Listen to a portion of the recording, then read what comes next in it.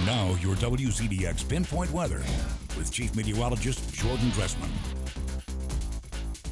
Not a bad afternoon across North Alabama, southern Middle Tennessee. Got to enjoy plenty of sunshine before the cloud cover rolled into the Tennessee Valley, and the sunshine helped temperatures decline into the upper 70s and lower 80s. While that is really nice as far as spending time outside is concerned, it is another below average afternoon across North Alabama, southern Middle Tennessee.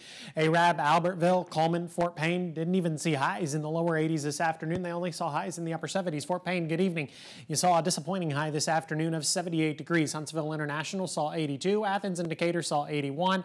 Florence saw 83, which again, while disappointing, these high temperatures aren't bad. It felt relatively comfortable outside, but they are below average. But that's not different from any other day this month. As a matter of fact, now that May is all said and done, we only saw 10 days where the daily high temperature was above average. 2 of those days it was exactly average. The rest of the month was below average. It was a really below average month across North Alabama, southern Middle Tennessee. Normally May is where we really begin to get a taste of summer, and we really didn't just see that this month, which means I think June might come as more of a bit of a shock to the system. 85 is the average high tomorrow. By the time we get to the end of the month, the average high temperature is right around 90 degrees. I also want you to pay attention to the fact that by the time we get to the end of the month, sunset will be after 8 o'clock. We also have the official start of summer. Tomorrow is typically seen as the official start of meteorological summer, but the actual start of astronomical summer is exactly 10:33 p.m. on June 20th. In case you're curious, that is just 20 days from now. We stay relatively warm as we head into the overnight. Some more cloud cover is going to begin to build into the Tennessee Valley. I've got a low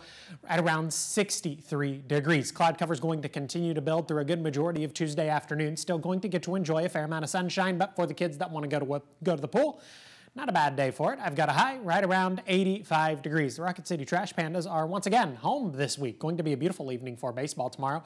81 at 6, 80 by 7, 76 by 8, 73 degrees by the time we get to 9 o'clock. Not too hot, not too cold. Really is going to be the perfect weather for some baseball. Here's Futurecast in the afternoon. Many of us are dry, though, dealing with a mostly cloudy sky. A couple of isolated showers are going to be possible through the heart of the afternoon, early into the evening, but at the end of the day, many of us are going to stay dry. A couple of showers across northwest Alabama, up across southern Middle Tennessee, certainly can't be ruled out. That activity comes to an end as we head into the overnight, but early Wednesday morning, we'll see another band of showers and maybe even a couple rumbles of thunder begin to move into the Tennessee Valley. A better opportunity for this by the time we get to Wednesday afternoon. This is going to be associated with our next system. Our next system comes in the form of a cold front.